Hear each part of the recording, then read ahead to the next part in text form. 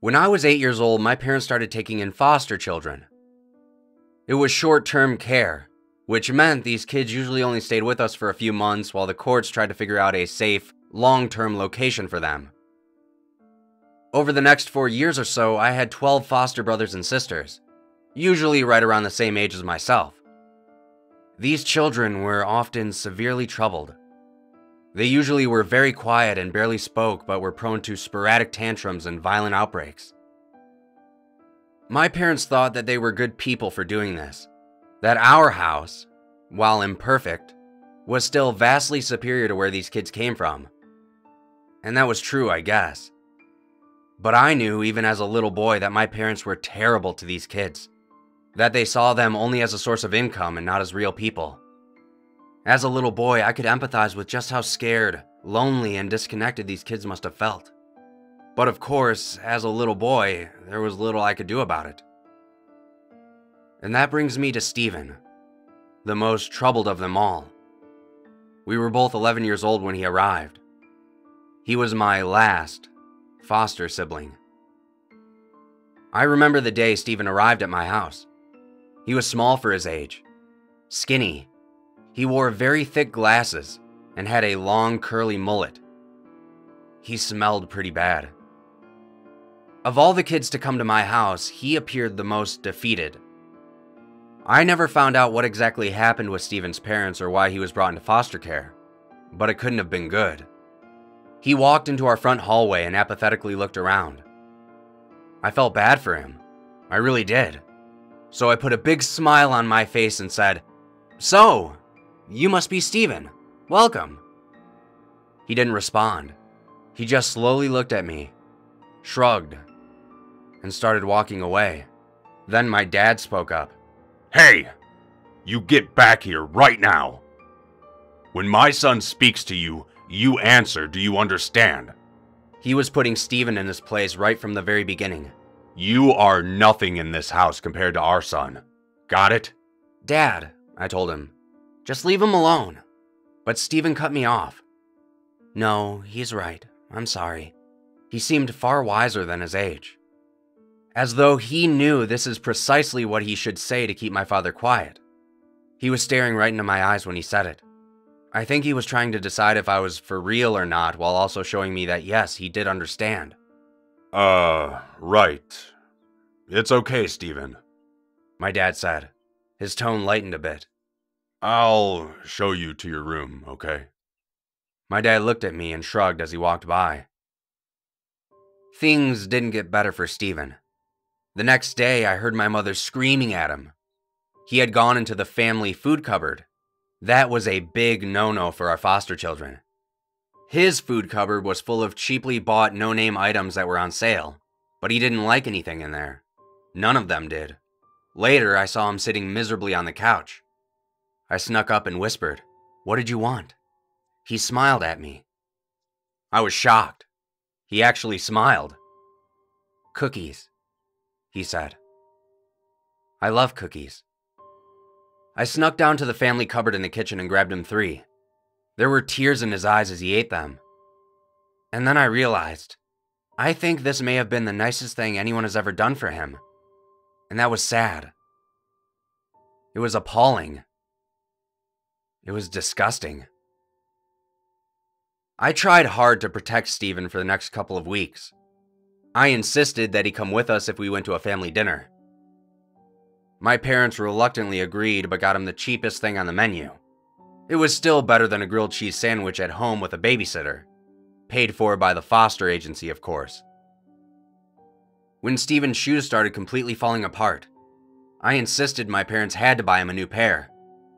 Standing right in front of them, I told them something I had heard them say before. "Doesn't the foster agency give you an extra $100 a month for clothes and stuff?" My parents glared at me in anger, but they gave in. They were the cheapest shoes imaginable, but at least they weren't covered in holes and falling apart. But then, things got weird. I awoke one night in the dark in my bedroom. I could sense that something was in there with me. I looked around, scared in the dark, and then I saw the shadow of a little boy standing right at the foot of my bed. "Steven, you know what's in this house, don't you?" he whispered. I was groggy.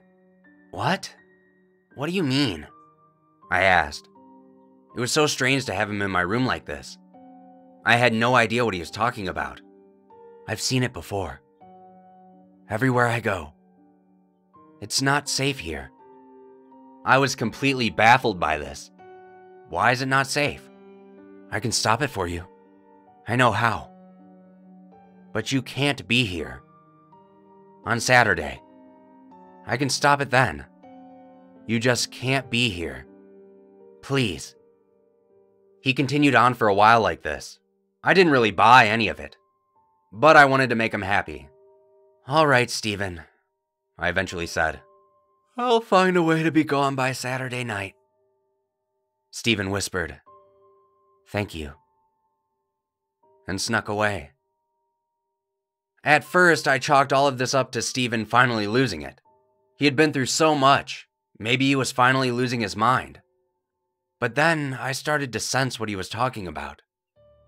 I'd hear inhuman breathing sounds coming from between the walls. I'd hear footsteps in the attic in the middle of the night. I'd wake up terrified at 2 a.m. for no apparent reason at all.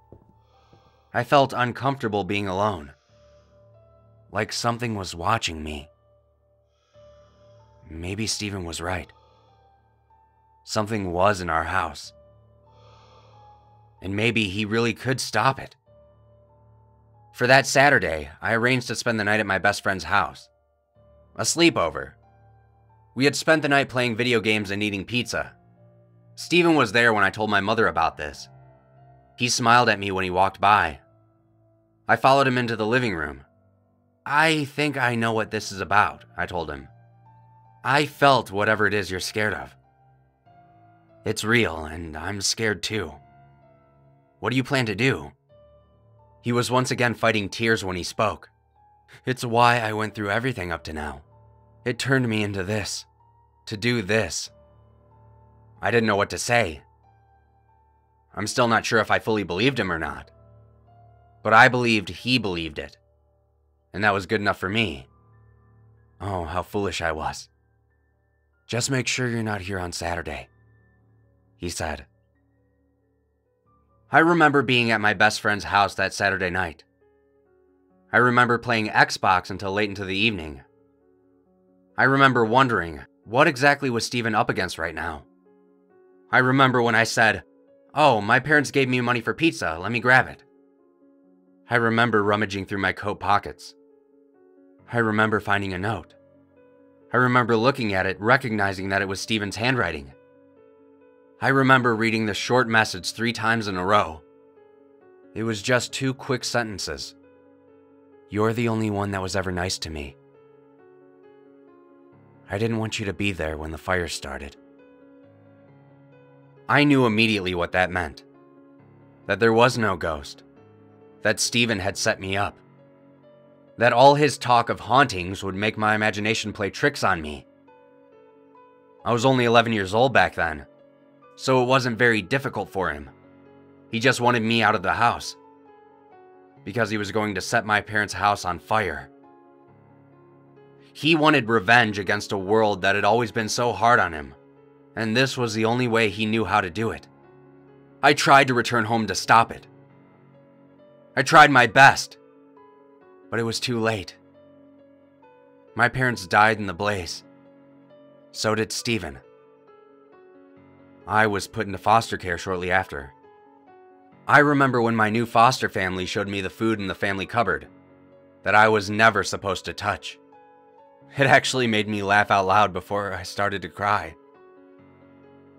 I thought about Steven then. Those cookies that he liked so much. That we ate together. And then I thought about setting it all on fire.